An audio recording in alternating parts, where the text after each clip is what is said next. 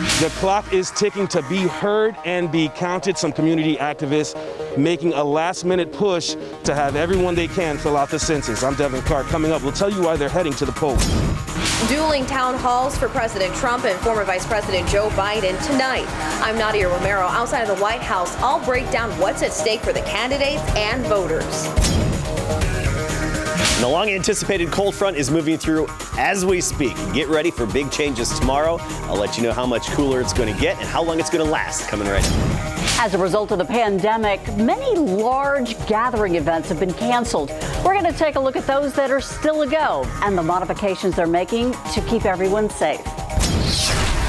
Streaming bills are almost as high as cable bills. So can you get a wide variety of content for as little as $25 a month? We'll show you.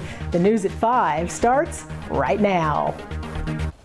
First at 5, time is running out to fill out your 2020 census and be counted. This after the U.S. Supreme Court blocked a lower court decision to extend data collection through the end of the month. With the clock ticking, community activists are heading to polling sites, hoping to get voters who haven't completed the census to fill out what's called the short form. Devin Clark tagged along and gives us a look. Well, you need to be accountable. Even though Emil Carter already filled out his census form, he was happy to see B. Michelle and Nika Cleaver with the Dream Big Scholarship Fund out at the polls working to make sure that everyone is counted. At the end of the day, it brings money, it helps us get resources.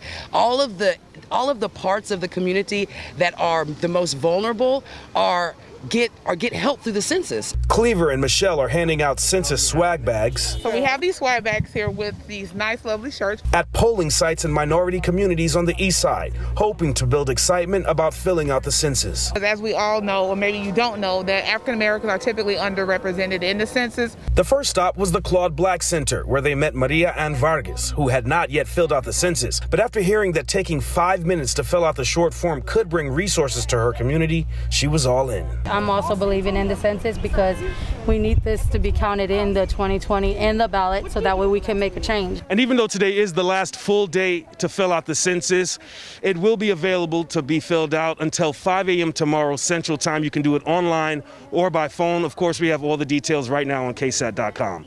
Reporting on the east side, Devin Clark, KSAT 12 News.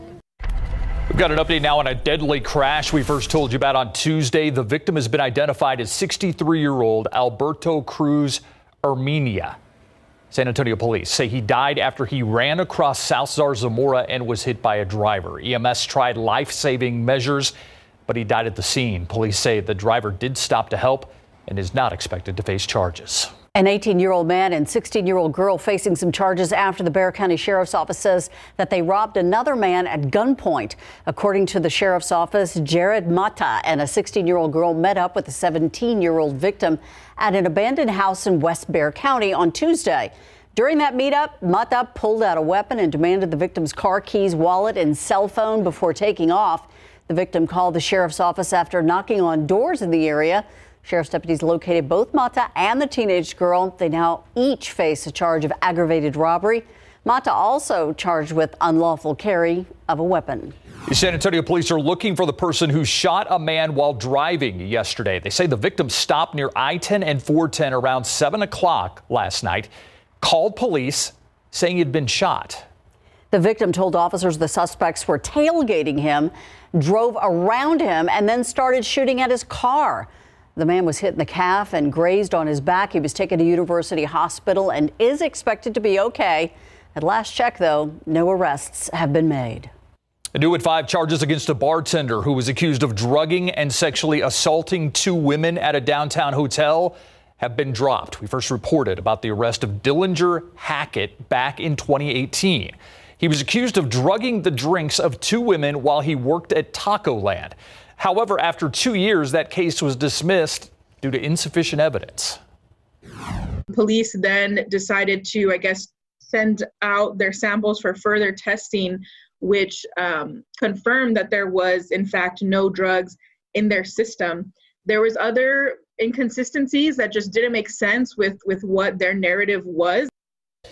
She says Hackett is now trying to rebuild his life while the criminal case is closed. Both Hackett and the women who accused him have both filed claims against each other in civil court. Tonight was supposed to be the second presidential debate between Joe Biden and President Trump. But now, instead of sharing the stage, the candidates are going to participate in separate town hall events happening at the same time. Nadia Romero is in Washington with a preview of the dueling presidential town halls. Nadia. Well, Ursula, it's going to make for an interesting night, right? And especially when you look at key states. So in Texas, President Trump has about a 5-point lead over Joe Biden in most polls. But in battleground states like North Carolina and Ohio, Joe Biden is beating President Trump. And this really matters for those undecided voters who will have to flip back and forth between channels to try to figure out how the two candidates match up. President Trump and Joe Biden won't be in the same place. How you doing, man? How are you? I'm well. On the same stage. President Obama and him left me 128 judges to fill. Answering the same questions. First for you, sir. Finally, for the vice president, I hope neither of you will interrupt the other. Instead, they will participate in town halls like this one. Welcome to our town hall with President Trump. Solo, but at the same time in swing states, with President Trump in Miami and Biden in Philadelphia. He said, actually, I'd like to watch him because I want to see if he can make it through the program. The second presidential debate scheduled for Florida shelved after the commission that holds the debates wanted to switch to a virtual format in light of President Trump's COVID diagnosis, but the president refused. I'm not going to waste my time on a virtual debate. That's not what debating's all about. You sit behind a computer and do a debate. It's ridiculous. Now, President Trump and Joe Biden will take questions from voters. Hello, I want to thank you, sir, for having me here and taking my question. On potential topics such as the coronavirus pandemic, the stimulus fight on Capitol Hill, and the future of the Supreme Court. They'll know my opinion of court packing when the election is over. During the dueling town halls, the candidates will both attempt to convince voters they are the right choice for the job. President Trump trails Biden in national polls. In swing states, he is only tied at best, as more than 17 million have already cast ballots. Time is running out to shift the trajectory of the race. So President Trump will have his town hall on NBC News. And earlier today, he was in North Carolina saying that he's been tricked and that he will be bamboozled into getting into this debate and that it will be unfair during his town hall, even though the Trump campaign agreed to do the town hall with that network and agreed to the terms. But that's just laying the groundwork for what could be a contentious town hall. Joe Biden will be on ABC News. And like I said before, you have to switch back and forth to see the both. The first time and the last time we'll be able to see them on a debate stage before Election Day will be next week in Nashville. Live outside of the White House, I'm Nadia Romero. Ursula, back to you. Thank you, Nadia. Now, don't forget, if you haven't made it to the polls yet, there are about 15 days left in early voting. You can find a full list of polling sites and hours right now on our website. Just go to ksat.com/vote. Early voting ends Friday, October 30th. Election Day is Tuesday, November 3rd. All right, this camera is going to start bouncing around as we have the higher winds starting to pick up with the cold front that's moving through town as we speak. Actually, let's take a look at the radar imagery, and you can really see the front, the leading edge of that colder air mass right now, bisecting Bexar County as we speak, basically right along Highway 90 and I-10. This little line here, that's basically just insects and such that get kicked up by that high wind and then detected by the radar. So it's one way to see the cold front that's moving into town. Another way is looking at the winds. North winds here through most of the county at this hour. 10 miles per hour, Boerne area, 13 steady at the airport. But these winds are going to continue to ramp up through the evening and through the night. It's going to be a gusty night ahead of us and even to start the day tomorrow. Temperature-wise, the cooler air is lagging behind that front, so it's going to take a little while for us to really feel the effects in terms of temperatures. Divine's at 90, 91 Santa Maria, 83 in West Kerrville right now, and for the most part, we've got some 90s and 80s on the map. 90 degrees Universal City and Mico right now at 86. We're going to talk more about this cold front, what it means for your Friday, how long the cooler temperatures will last once they settle in, and we have NOAA's winter outlook. That as well coming right up. Thank you, Adam. And while the pandemic forced the cancellation of dozens of events that drew large crowds here, including Fiesta, a couple of major events are still set to go with modifications. The San Antonio Rock and Roll Marathon will be held December 5th through the 6th. Runners will not be required to wear a mask, but they will be separated in groups as they go through the starting line, and there will be stringent cleaning of all convention facilities. The San Antonio Stock Show and Rodeo is still planned for February 11th through the 18th of next year, but it will not be in the AT&T Center. It's going to be in the Freeman Coliseum, where it's been held in the past. In order to adhere to all of the current guidelines set forth and social distancing, that was the most viable option for us, was to utilize the Freeman Coliseum in that manner. They're calling it Retro Rodeo. I like it. Lauren Seid said they'll be closely watching the COVID numbers and will remain flexible to make any adjustments the numbers dictate.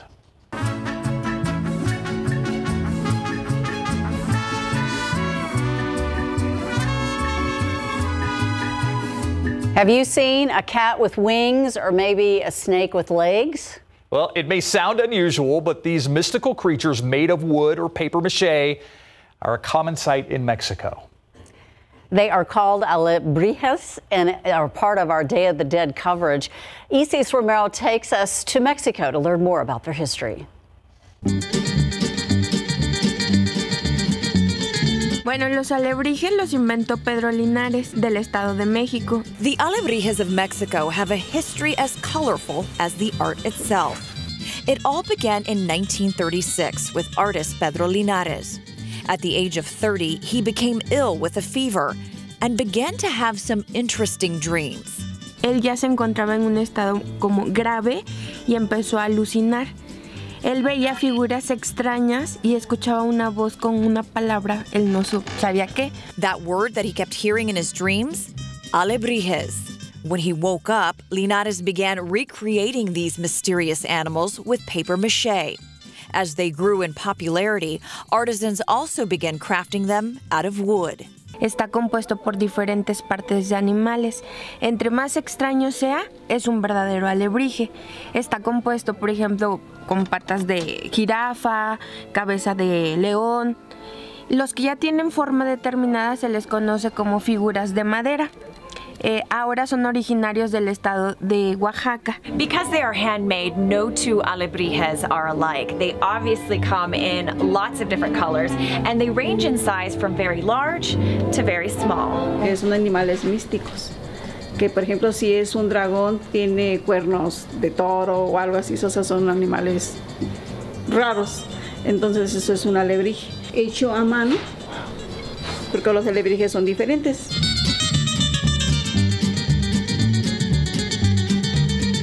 And just like they're a common sight in certain parts of Mexico, they're also a common sight during Day of the Dead.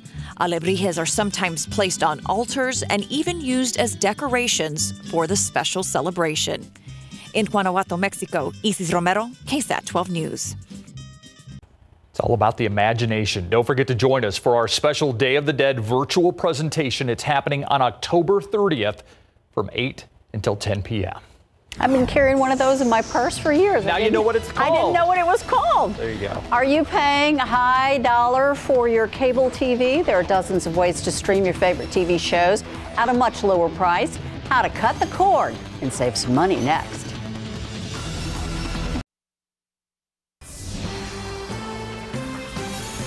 New at 5, how much are you paying to watch TV? Whether you go the traditional cable route or have switched over to streaming services, it is a monthly bill that seems to just get bigger and bigger. So how does $25 a month sound? 12 News 5's Marilyn Moritz shows us how it can be done.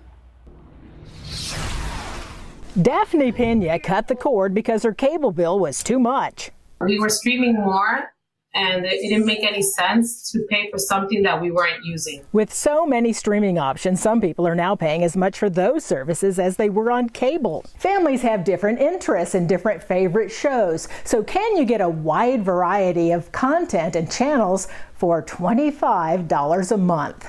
Consumer Reports tech editor Jim Wilcox came up with a package that includes CBS All Access, a Disney Plus bundle, and Peacock, NBC Universal's new offering. For sports fans, CBS All Access has NFL games through 2022, plus Super Bowl 55, and you get NCAA basketball and PGA golf. plus CBS programs and content from BET, Comedy Central, MTV, and more with limited commercials. It's $6 a month.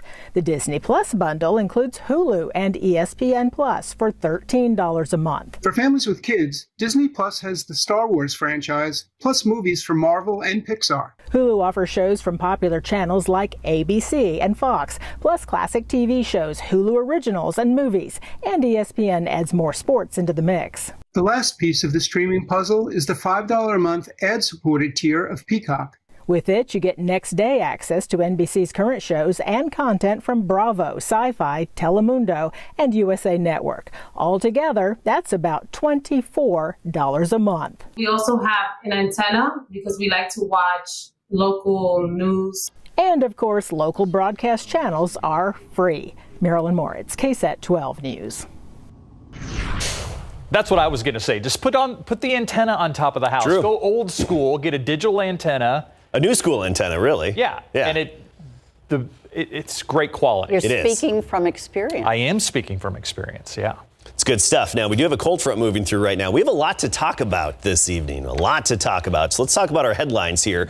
Cold front is moving through right now. The cooler air really lags behind that front. So you'll notice the big changes tomorrow, and that's when it's going to be significantly cooler. Most of the day will be spent in the 60s. We'll talk about those temperatures in more detail coming up.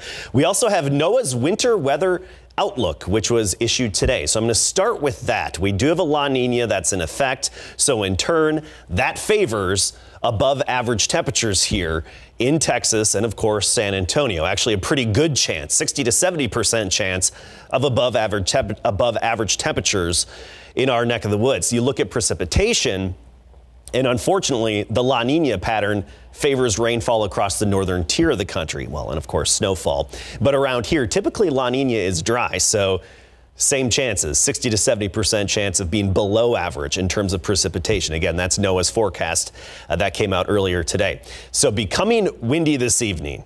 The wind's starting to pick up right now. Temperatures will gradually start to fall off. I mean, we're talking 75 by 8 p.m., 67 at 10 p.m. So a much quicker drop in temperatures this evening than what we've previously had. And that's because of this cold front. You see the north wind that has kicked in for most of our area? Well, that's the front. And behind it, you have the north wind. Right now, steady at about 15 miles per hour from Del Rio to Hondo, San Antonio, New Braunfels, and it's going to continue to surge southward. And those of you east of I-35 that haven't really felt the front yet, it's going to hit you momentarily. Temperatures, though, take some time to cool off behind this front. Look at out ahead of it, Cotulla at 98. 91 Carrizo Springs, and then temperatures gradually fall off behind it. Kerrville 83 and Fredericksburg right now at 82. And then you have to get up into the Panhandle for the 60s at this hour, and even Dallas right now at 69. And of course, the core of the cold air is bottled up closer to the Canadian border, where temperatures at this hour are only in the 40s for them. So this cold front, the core of it's going to stay around the Great Lakes, but we're getting clipped by it, so we'll have a few days of noticeable changes. As for rainfall, precipitation, not much associated with this, at least not for us. Right along the front, you see the shower activity along the Ohio Valley area. Here, though, a few stray showers tonight, mainly south and southeast of San Antonio, and that's going to be it. And our futurecast indicates the same thing. Notice by 7 p.m., maybe a rogue shower closer to the coastline. We go through the night tonight, a stray shower or two, especially east of I-35 and closer to the Gulf coastline, but that's it. And overall, I just think the low clouds are just going to settle in, and we could have a few sprinkles here and there tonight into the first part of the day tomorrow. So let's talk temperatures. Tomorrow morning at sunrise, 56 in San Antonio, 55 in Fredericksburg, 59 in Gonzales, and 59 in Hondo. Then we get into the afternoon, and it looks like we'll squeeze in some late day sunshine, so making it into the lower 70s for most of us. But that means a good chunk of the day will be spent in the 60s to right near 70 degrees. Low morning clouds to start, still windy for the first part of the day tomorrow. A northeasterly wind. Tonight you'll notice the wind, and through the first half of the day tomorrow you'll notice the wind. But it's blowing in that drier, less humid air. Only making it in the low 70s tomorrow afternoon with some late day sunshine. And then on Saturday, we start the day in the mid 50s again, climb into the upper 70s, a lot of sunshine. Good day to get some Halloween decorations out if you don't lose them down at your neighbor's yard tonight. Yeah. Lock them down. Thank you, Adam. All right, good to hear from Dak Prescott. Yeah, and a very uplifting message he delivered today through social media. When we come back, Dak speaks out today for the very first time since a gruesome injury. And the Falcons are forced to close their facility. And we have breaking news regarding our big game and our big game coverage coming up. Pro football coverage, powered by Davis Law Firm. For the first time since suffering his gruesome ankle injury that has knocked him out of the rest of the season, Dallas Cowboys quarterback Dak Prescott is talking. Dak took to his Instagram account today to thank everyone for the outpouring of support and affection after he suffered a compound fracture and dislocation of his right ankle during the third quarter of the Cowboys' 37-34 victory over the Giants, and was rushed to the hospital for immediate surgery. Just want everyone to know that I'm doing well, and I can't thank you enough for all your love, your support, your prayers over the last few days. They've been more than overwhelming, from teammates to family to friends to fans I don't know to former and current players around the league and players around all sports. I just wanted to say thank you. They're definitely appreciated and received well. So just knowing that I have that much love and support out there makes a huge difference. In great spirits. Headed to see the doctor, headed to see my leg for the first time post-surgery. So just ready to start this road to comeback. Now, while the timeline for Dak's return is believed to be between 4 to 6 months away, his counterparts in Texas, the Houston Texans, are preparing for their Sunday showdown with the undefeated Titans in Tennessee. Quarterback Deshaun Watson was asked if he's been able to reach out to Dak since his season-ending injury last Sunday. I did. I wrote him on Twitter, and then I also text him, and he's probably got so much going on, and prayers out for him and his family, and these next 6 months is going to be a challenge, but he's that type of person that's going to handle all that. He's going to have a great support cast, and everyone in the NFL, especially in the quarterback position, is going to lift him up and send our prayers towards him. As if the Atlanta Falcons haven't had enough problems this year, winless after the first 5 games, firing both their head coach and general manager. Now the Falcons have been forced to shut down their facilities after at least one positive test to a member of the staff, not a player, according to ESPN. As of right now, the Falcons game against the Minnesota Vikings, set to go for Sunday, is still on. And the big game and our big game coverage just got postponed. That's after Steele High School announced on social media that their game against Wagner, scheduled for tomorrow night at Lynn Hall Stadium, has been postponed until November the 5th. That's a Thursday at 7 p.m. More after this. Just another really big reminder to spell check. Ask the person who misspelled library. They spelled it Library. Yeah, it's not the way, there's no E. It was part of a street marking painted in the parking lot at the Indianapolis Library Services Center. A library employee says a contractor was responsible for the misspelling. The Indianapolis Public Library says, yeah, it's an error and they're going to correct it. I hope so. Ouch. See you back here at 6.